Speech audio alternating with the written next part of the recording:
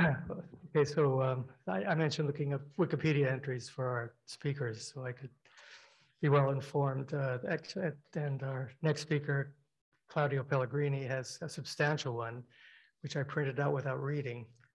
And then when I came here to look at it, I realized that it had zero mention of his multiple honors. So I don't have that. I don't have that at my fingertip, although I do know two things. One is that he's a member of the National Academy of Sciences. The other is that in 2014, he received the Enrico Fermi Award from the Department of Energy, which is the highest honor that can be bestowed by that branch of our government. And there's actually a memento of that occasion, which is a photograph of Claudio explaining his work to President Barack Obama. I think it was a great picture, and I'm sure you still have it. He's also the source of one of my favorite anecdotes about interactions with the dean when I was department chair. It was, he was famous for squeezing the departments, for squeezing his departments financially. And when we were bringing Claudio here to try to recruit him to the faculty, we took him to a local restaurant, and the dean said to me, he said, actually, if you watch this, you're gonna see how you do a proper negotiation. So we went down there, we greeted each other, we sat at the table, and the dean then turned to Claudio and he said, I wanna tell you one thing, money is no object, which I absolutely loved. Claudio, shortly before Claudio came to us, he published a paper in which he showed that in principle, there could be such a thing as self-amplification through simulated emission. And during his time at UCLA, Manny and people who worked with him, Manny, what am I saying? Of course, Manny. Claudio and people who worked with him were able to show that you could actually construct an instrument that would work with that based on that principle. And of course, now that is the basis for the linear coherent light source, the LCLS at Stanford, at SLAC, which has been nothing short of revolutionary as an instrument. And I hope we'll learn a little more from him about that. So welcome, Claudio. Thank you.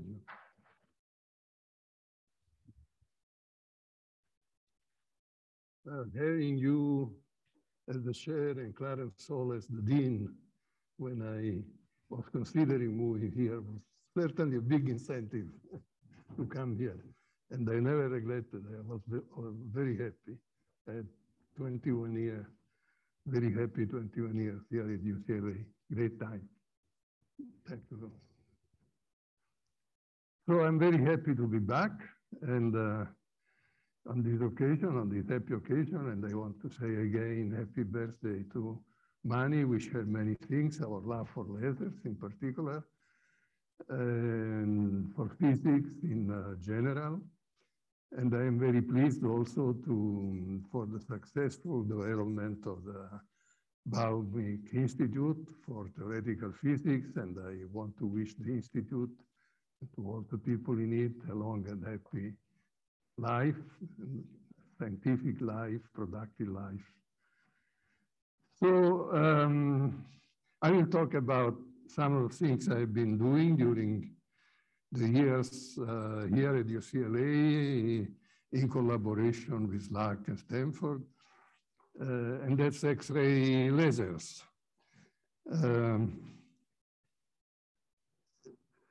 Reading and understanding the great book on nature, as Galileo used to say, what we call scientific progress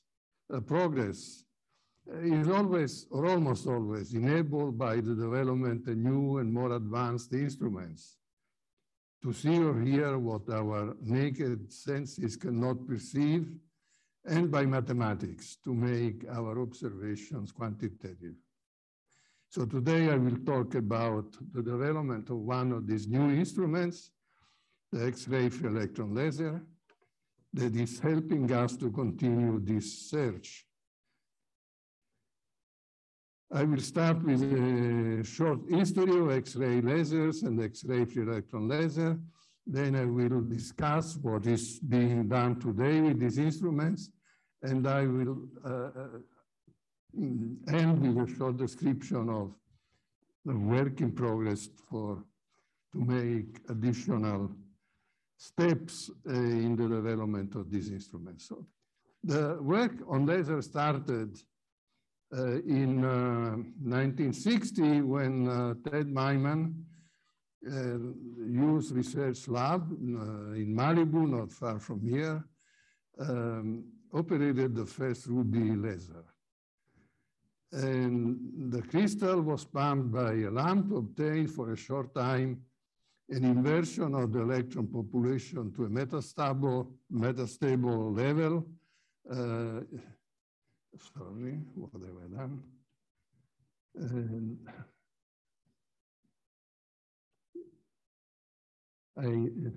Okay.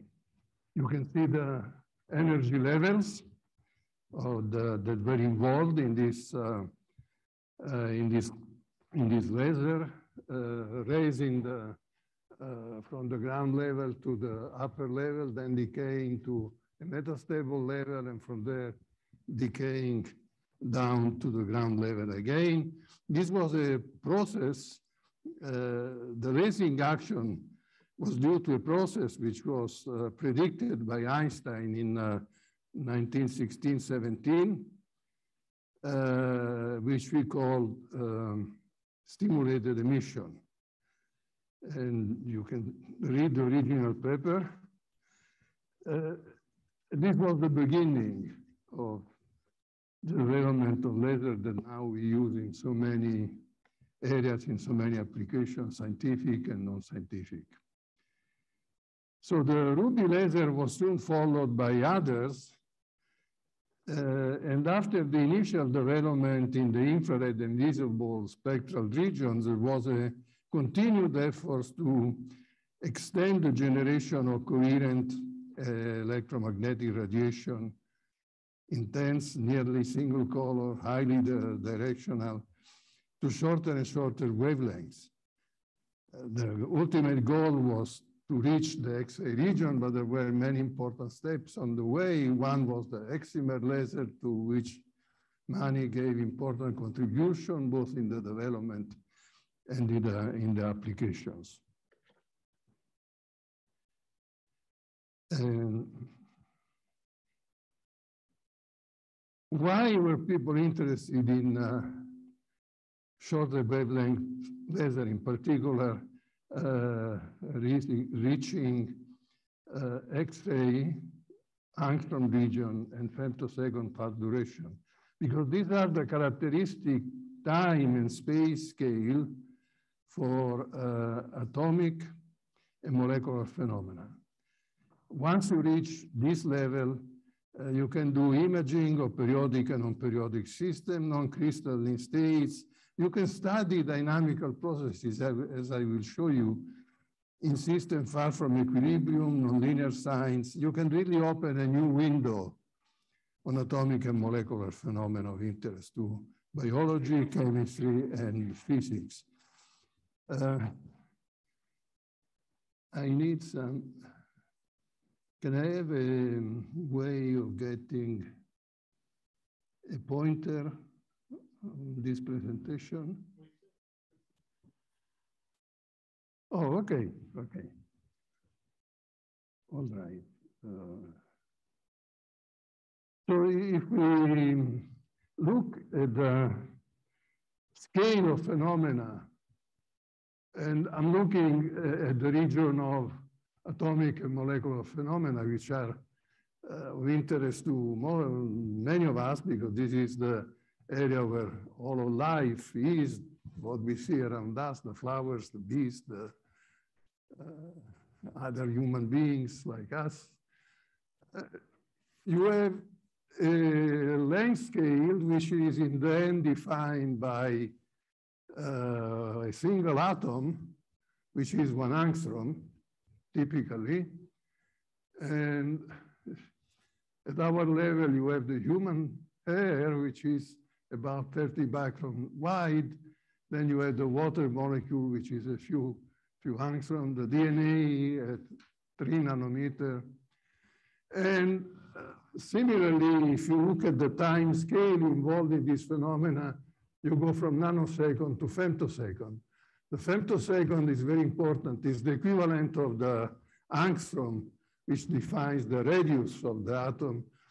The femtoseconds, it gives you the time a valence electron takes to go around the nucleus. So it's like 1 year for us to go around the sun. Now, with other lasers,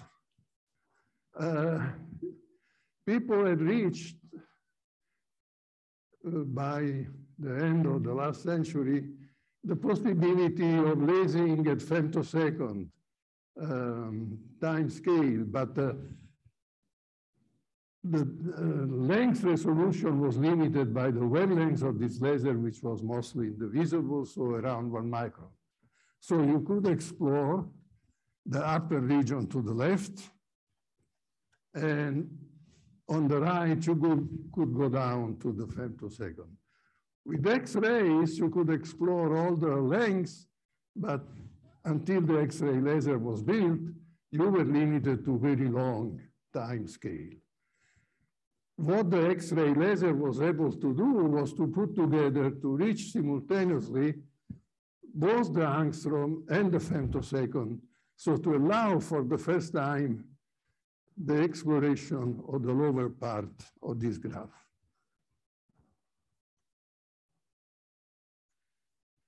Now, if people tried initially to use the conventional atom-based population inversion approach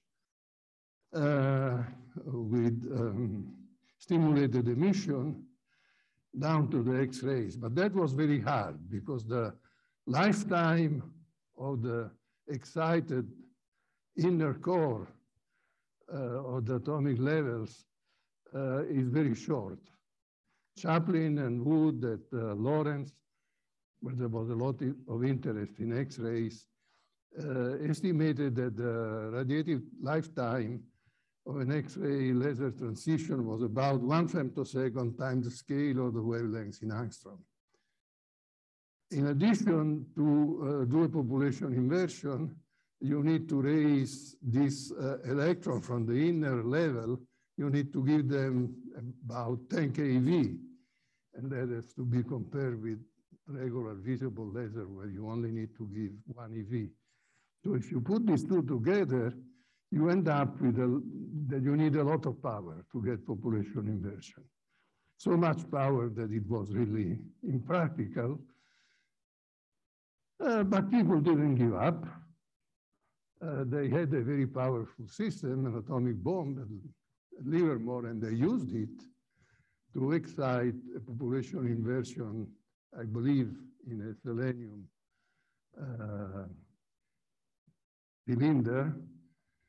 And they got amplified spontaneous emission. They got stimulated emission in that. Apparently it was successful, it's not been published, but it worked. And there was this idea during the Cold War, during the Star Wars time, that one could put X-ray lasers in time, each one with its atom bomb to drive it to destroy incoming missiles. All of that was terminated. And so it was not the right way to really get lab-style X-ray laser. Other people try to use the lasers in the visible or near visible region to pump cylindrical plasma, so the excitation to the higher level was done in the plasma, which was produced by these high-power lasers.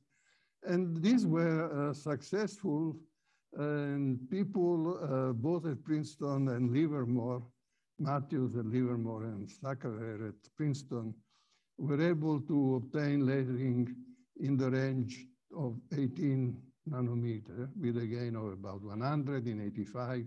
And this work has continued, and one can find a review of the most recent results in this paper by Sakever and Jeglet in 2009. But these lasers, with this excitation of a creation of a plasma using a very high power laser, are limited in wavelengths. They don't really reach the angstrom level. And they also have limited tunability and limited power.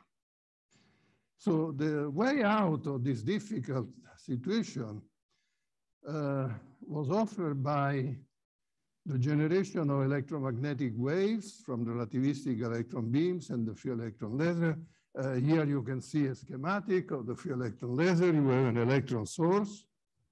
You have an electron accelerator. Then you have a periodic magnet in which you alternate the north and south poles to get a sinusoidal trajectory of a relativistic electron beam. And these electrons, since they are accelerated within the magnet, they generate radiation, and they generate radiation down to the X-ray region. The first experiment to demonstrate this kind of system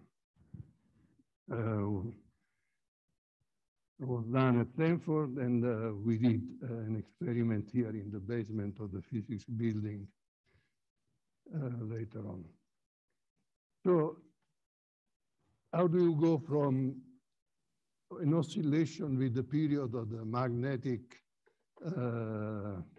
field, what we call an undulator magnet, which is in the centimeter range to X-ray?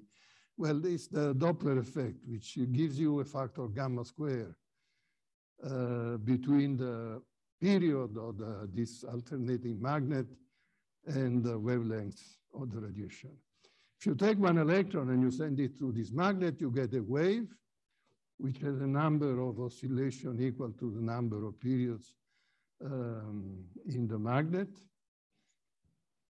And typically, for example, for LCLS at LAC, if you use 5 GeV electrons, you get a gamma factor of 10 to the 4. You go from the centimeter to the angstrom region. So this is the emission process. It's the equivalent of spontaneous radiative decay in an atom. Now, we need something like stimulated emission to get a laser. So this came up like, it was the FEL collective instability, which is a self-organization effect, which makes the waves obtained when you have many, many electrons in this beam all in phase. Normally, if you have a short undulator, like in a synchronous radiation source, you have the electrons going through one of these magnets. They all emit waves, but they are at random. They don't overlap in phase. Because of this effect, if you build a proper undulator long enough with the right characteristics, the system of the electrons within the electron bunch will self-organize. So what happens is that initially, if you look at the electron distribution on the scale of the wavelengths of 1 angstrom, along the main direction of motion, remember these are relativistic electrons going along the axis of the undulator. Initially, on the scale of lambda, these electrons are at random, and the radiation would be simply proportional to the number of electrons without any coherence property. But because of this interaction between the electron beam, the radiation field that is generated, and the undulator magnet, the electrons tend to organize in layers which are about 1/10 of wavelengths thick and are separated exactly by lambda. So this effect, this collective instability, generates a kind of one-dimensional crystal. And the planes are 1/10 of an angstrom. The separation is exactly 1 angstrom. They all emit in phase. Of course, you get many more photons out, and you get laser-like radiation. So the result of this is that if you compare the different kind of sources that are available, lasers and synchrotron radiation sources and free electron laser, which are on top. You see that laser can generate very high peak power. This is on the left scale, you have the brilliance. The brilliance is a measure of the number of photons that you can put on a sample within a given energy interval. So it's really the most important number from an experimental point of view.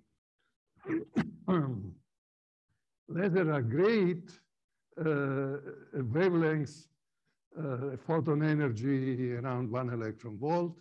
And then as you go up in photon energy, they come down in intensity. Synchrotron radiation are good around a few keV. They can extend to the angstrom region if you increase the beam energy, but they have limited brightness. With free electron laser, because of these collective effects, which makes the electron work together, generate radiation together, you have about 9 orders of magnitude with respect to the synchrotron radiation sources in peak brightness. And this makes all the difference. It doesn't happen often that in building a new device, you get a factor of 10 to the 9, all in one jump. And this is what happened when LCLS, as luck, started to work at around 1 angstrom in 2009. Now, what is the main difference between a laser, an atomic-based laser, and this free electron laser? Is in the longitudinal, is in the time frequency domain. The coherence of the light generated by free electron laser, the transverse coherence in angle and radial position is quite good, is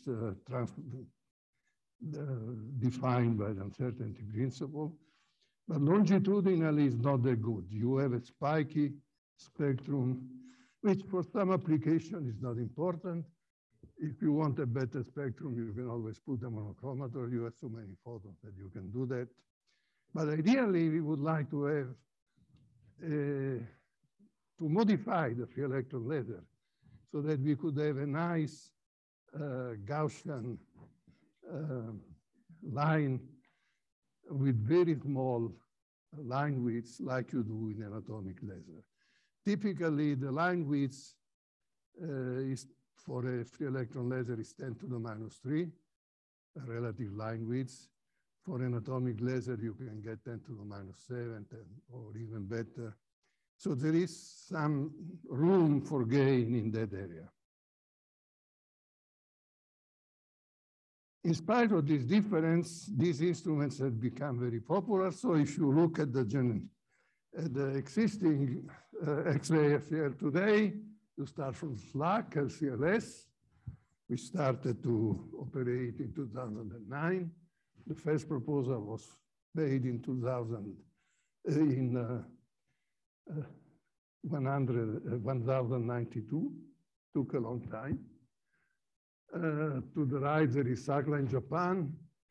There are down here Fermi and Flash, one in Trieste, one in Hamburg, which are soft X-ray FEL.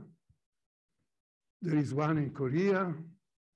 In Japan, there is in China, there is an operation, soft X-ray FEL Shanghai. The European FEL has now been working for a few years. And then the scale of this system is kilometers in length. LCLS, the accelerator is 1 kilometer. And then you need a long distance for the beam line transporting the X-ray to the experimental area, because these X-rays, when they come out of the undulator, are very well collimated. The angle, typical angle is 1 microradians. So the intensity is very strong. You need to let them go before you can put anything on that kind of X-ray beam and have it survive, a mirror or anything. So the scale is kilometers, and the scale for the European XFEL is several kilometers. They are big systems. The energy is up to 15 GeV for LCLS, then electron energy. And for the European XFEL, which is based on a superconducting LINAC, is 20 or 17 GeV. It makes it even longer. LCLS is undergoing an upgrade. A superconducting accelerator, continuous wave, is being added to the existing accelerator. You can see it here, LCLS2. This is a 4 GeV superconducting LINAC, which will be extended in energy to 8 GeV with LCLS2 high energy. This is an approved program. A superconducting accelerator for a hard X-ray continuous wave is being designed in China. And there is another X-ray FEL in Switzerland, the Swiss FEL at PSI. So from the initial LCLS, now there is a growing family of these facilities. And as I was saying before, after the accelerator, you need the experimental area. These were the original experimental area for LCLS, divided for type or size that you want to do. So there is the coherent X-ray imaging, Hatch, the molecular and optical science, soft X-ray, pan-probe studies, scattering, and so on and so forth. So there are a number of experimental stations. You also see here the size, the 1 kilometer LINAC, and then you almost double the size with the experimental station. With LCLS2, there will be more experimental station, adding more capabilities. And all of this is being done now and will be ready, hopefully, pretty soon. The new superconducting LINAC should start. The construction has been completed. It should start operation, should have electrons accelerated in a few months. Okay, let me go now to discuss shortly some of the results that have been obtained with these X-ray lasers. I've chosen a few. This is what I like. Another person would have chosen different example. This is what is called molecular movies. You take a molecule and you shine a photon on it. You can see the structure of the molecule here initially, before the photon arrives. Then you shine an infrared photon on it, and something happens to this molecule. This is a molecule which is part of our vision system. So it interacts with photon. And when you do that, you can see, you take a series of pictures, and there should be a movie. Where is the movie?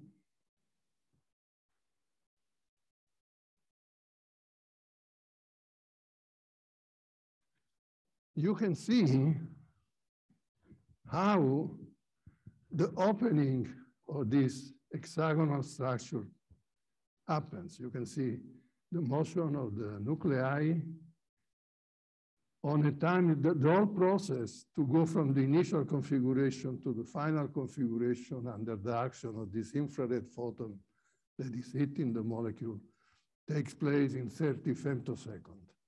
So this is a movie, it's a fast movie. But you can really see, I think this is for the first time.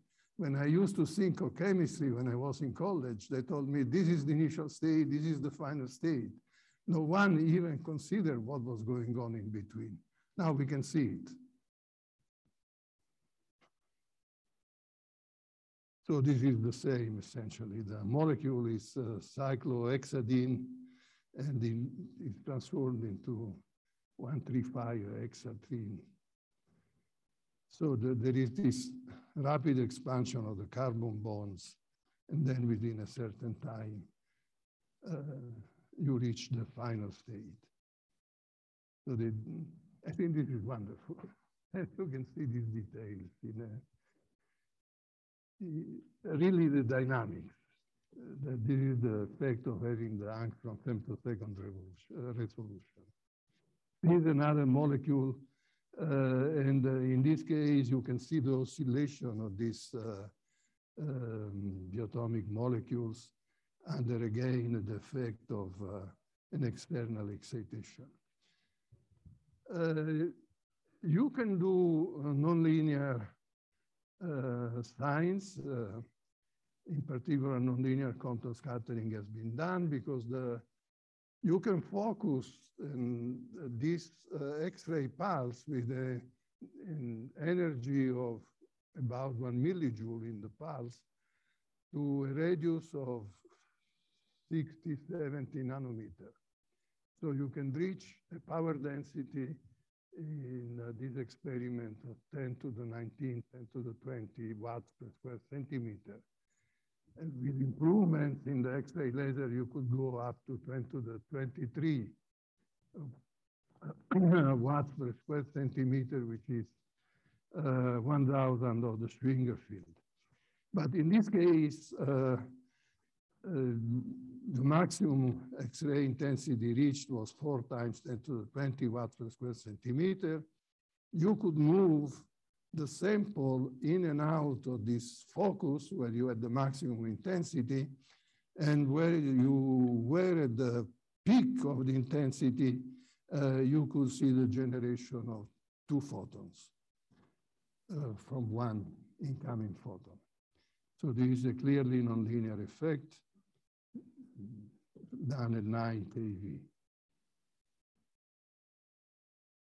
This is another one that I like, the study of the photosystem 2. The photosystem 2 is a protein complex in plants, algae, and cyanobacteria. This is the process that is responsible for splitting water and producing the oxygen that we breathe.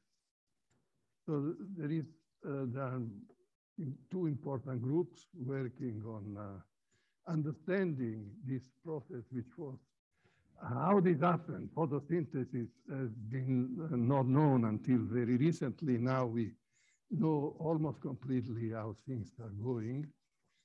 And there is this big group that has been working on this. And it's a wonderful process because in the photosystem 2, you start with water, and a few photons coming from the sun. And out of the system, you get oxygen and hydrogen. So if you look at this would be an ideal energy source, because once you get the oxygen, you get the hydrogen, you can store the hydrogen, you can burn it, and you reproduce water, clean and nice. So if we could understand all the steps that the plant, an algae, is doing in this process, we would have solved all our problems. And this has also been important in the history of life on this planet through the action of the cyanobacteria. If you go back in time to about 3 billion years ago, there was essentially no oxygen in the atmosphere. This world was very different from what we know today. Today, we have about 20% of oxygen in the atmosphere. And all this oxygen has been coming from the action of these cyanobacteria doing this kind of job for a very long time. So they first fill the ocean. There is this BIF period when the oxygen combined with iron in the water of the ocean generating layer of iron oxide, which is still the main source of iron ore today. Until essentially all the water was saturated with oxygen, and then the oxygen started to come out in the atmosphere, and we could see the development of life as we know now. So this is a very important phenomenon. And this is the structure of this protein. The photosystem 2 is quite complicated, as you can see, but people have been working hard to understand how it works. And in particular, inside this complicated structure, this is not my field, so I really cannot give you all the details. But there is a cluster of manganese with also a calcium atom, where most of the action is taking place, where you really have these photons coming in, water coming in, oxygen and hydrogen going out. To really understand this process, you need to study the chemistry which is involved, and you need to understand the structural changes in the structure of this manganese cluster. So you need to do diffraction, imaging of how the cluster changes, and at the same time, you need to do spectroscopy to understand the chemical changes. There are several time scales, so you need to take all these steps. It's complicated work. And this is how the experiments works. You have these crystals of photosystem 2 that come down on a liquid jet. And so there are the crystals, there are the laser flashing to give the photons that you need, the equivalent of the solar light that you need to generate the process. And then you do diffraction imaging, coherent diffraction imaging on a very fast time scale, a couple of femtoseconds, to determine the change in the structure of this manganese cluster. And so when you do all of this, you can do it with a resolution of about 2 angstrom, couple of femtoseconds. You start to understand all that is going on in this system, and by now we know almost all the details. So hopefully we'll be able very soon to completely understand, perhaps also to reproduce by ourselves this process. This is another experiment that I like. In this case, we used attosecond pulses to study coherent electron motion. When you go below the femtosecond, you can really see the motion of individual electrons, and you can see the motion of groups of electrons in this J-Meitner decay. So this was nitric oxide gas illuminated by about 500 EV laser light from LCLS.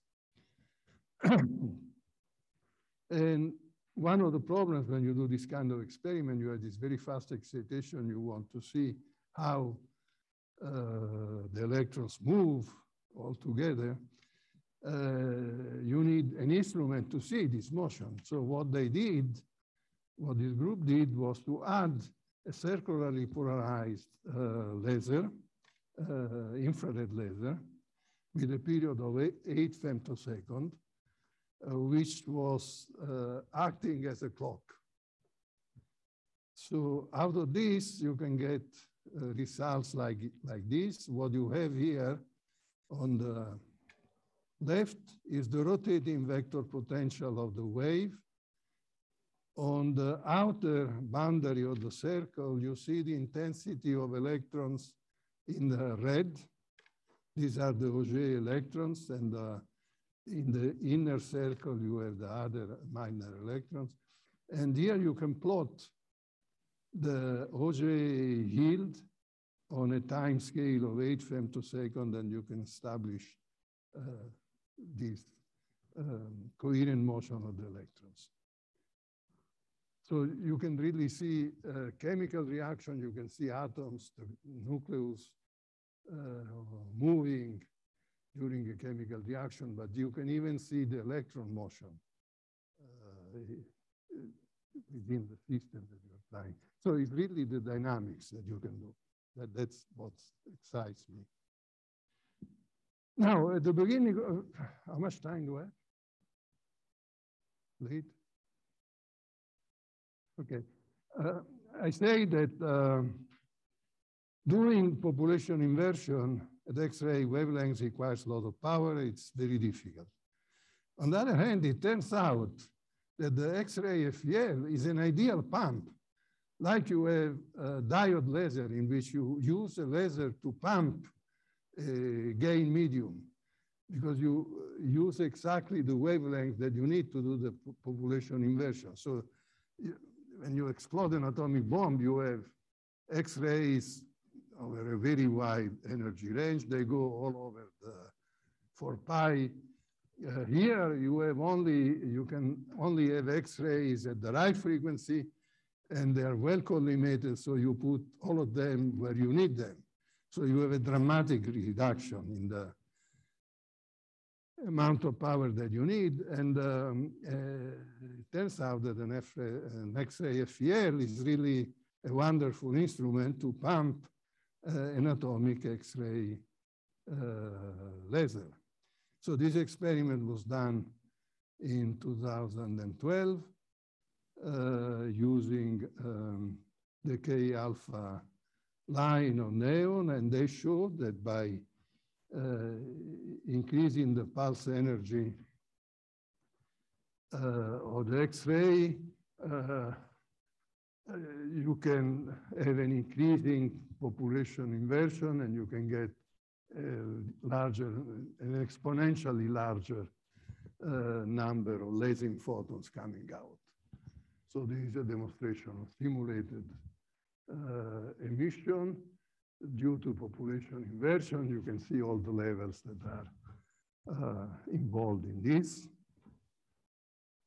The experiments, and you can see that you can get a very narrow line out of this. The K alpha line is the one on the left. The one on the right is the spectrum of the pump pulse, which tends to move in energy, but in this case, since you are only using it as a pump, it doesn't matter. Whatever is the frequency within a reasonable limit, a 1% change in the pump pulse wavelength doesn't affect the K alpha line of the neon. The experiment has been redone in copper. And here you see the same effect. There is a threshold. On this plot, you see the yield of K alpha 1 photons. And there is a threshold for this when you reach population inversion equal to the decay. And then you grow exponentially. And the experiment has been repeated also by using, in addition to the pump pulse, a seed pulse from the same X-ray electron laser. The pump pulse was a 9 kV to generate the population inversion.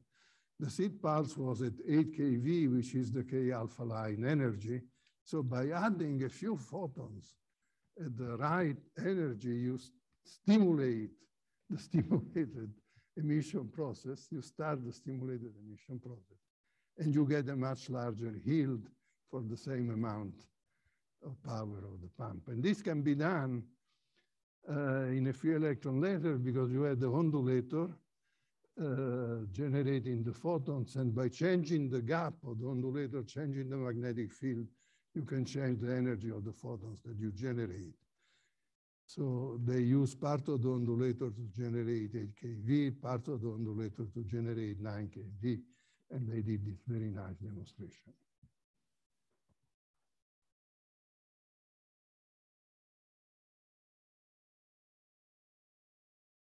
Okay. So putting it all together, it looked to us that using this process and using not a single pump pulse, but a train of pump pulses, we could build an oscillator, and an oscillator has clear advantages. It really gives you the best optical properties. And we decided to build one using, again, the copper alpha line, and adding to it a train of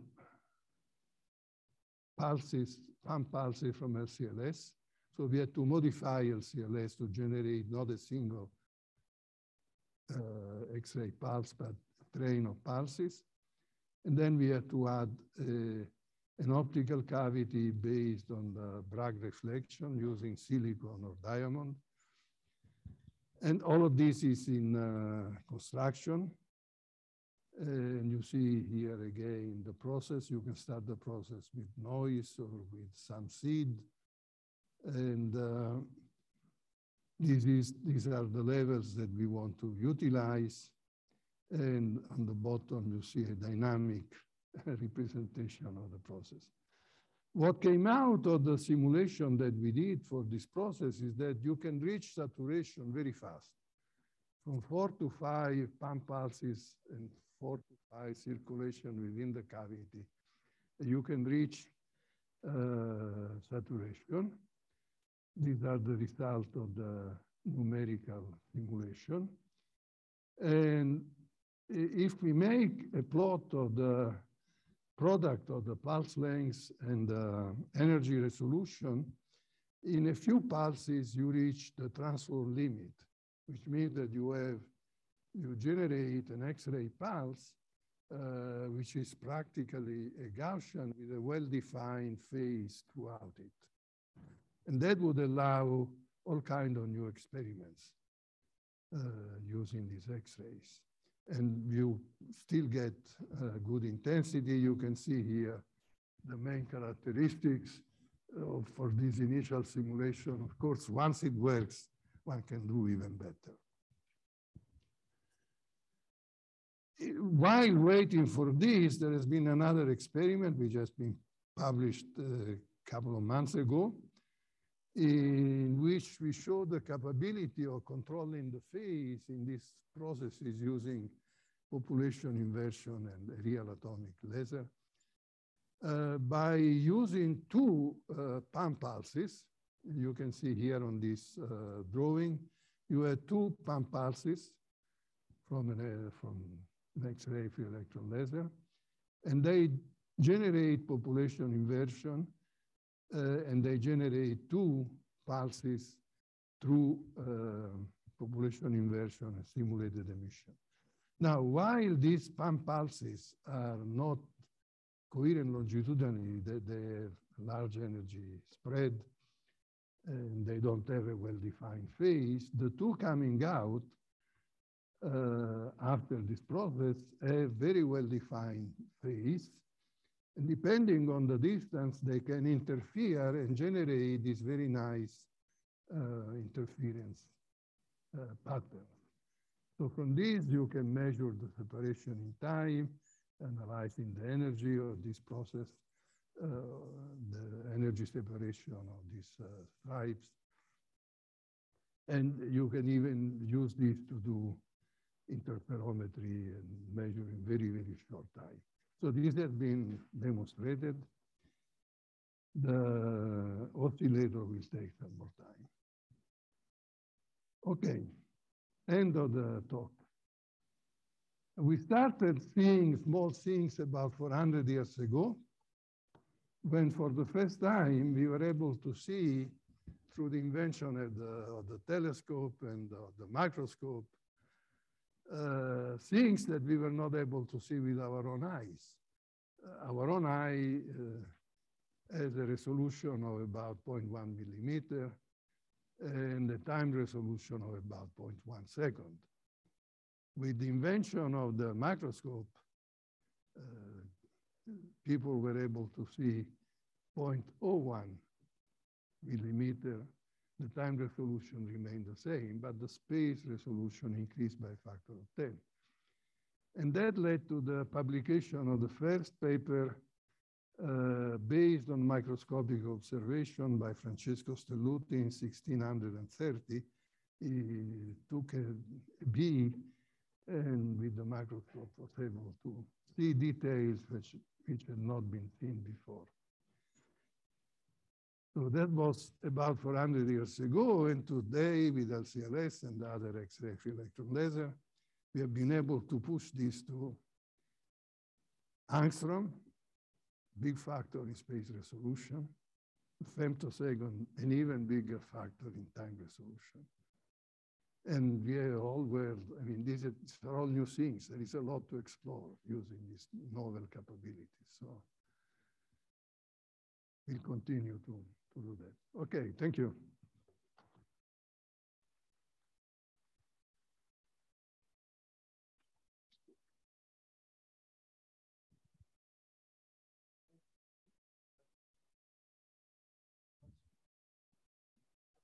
So I have a dream. I wonder whether you could demolish it completely, where one could, with gamma ray lasers, get to the point where you could go from the scale of an atom, an angstrom, to a nuclear size and see the motion of quarks in the nucleus. A lot of young people here, they work to do. We have done our part. But I mean, sure, people are talking of gamma ray lasers and so on and so forth. And it takes time and patience, but we'll move ahead. There is a large interest in increasing the photon energy for this X-ray free electron laser from 10 keV to 100 keV. And I don't think there is a real limit to going to even higher energy, to reaching the MeV level. So, good.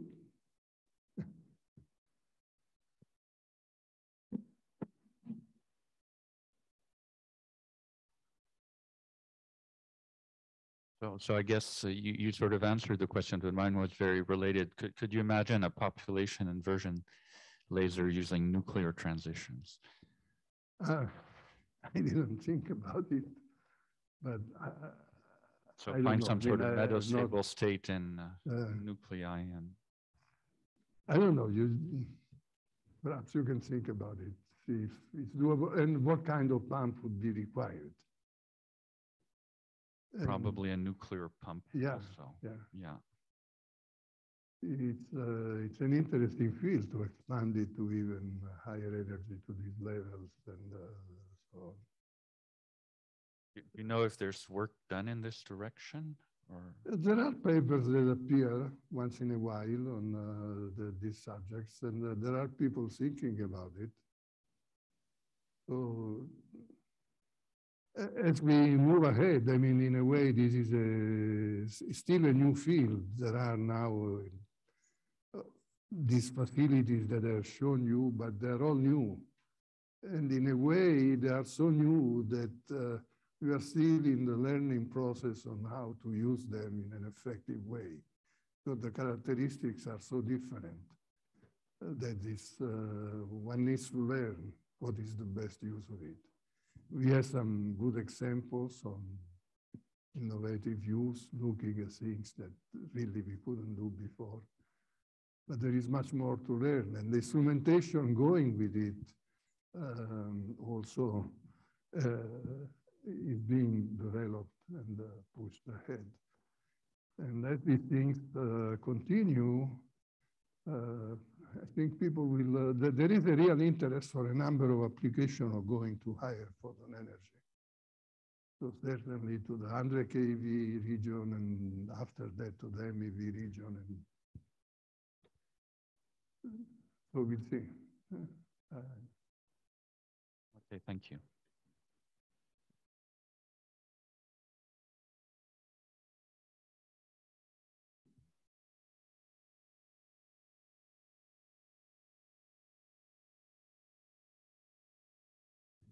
Hey, well, thanks for a great talk. I had a question actually about the molecular movies.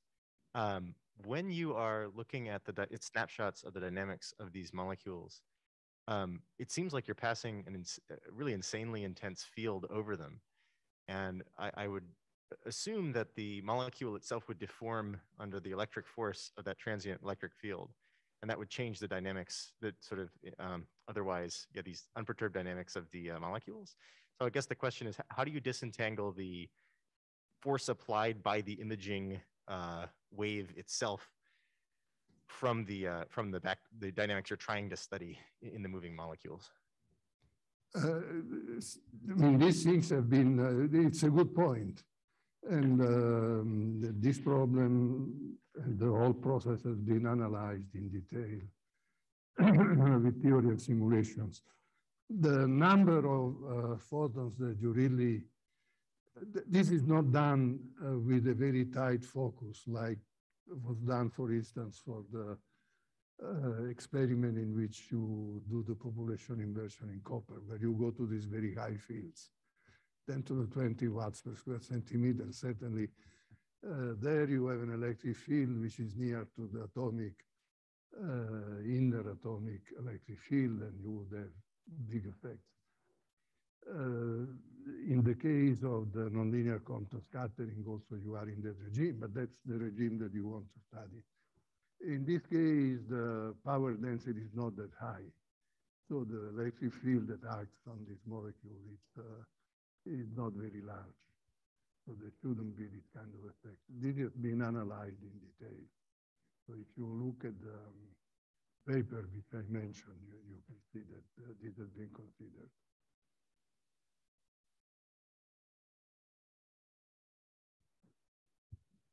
You really want to have X-ray laser pulse with a much larger radius. And then you look at the scattering of the.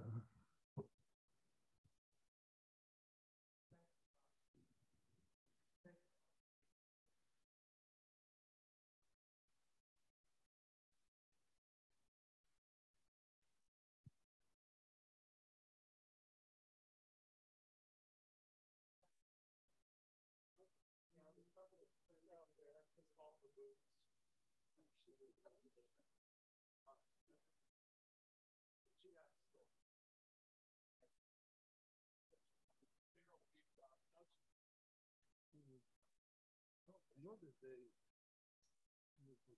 necessarily be high power laser, but not at X-ray.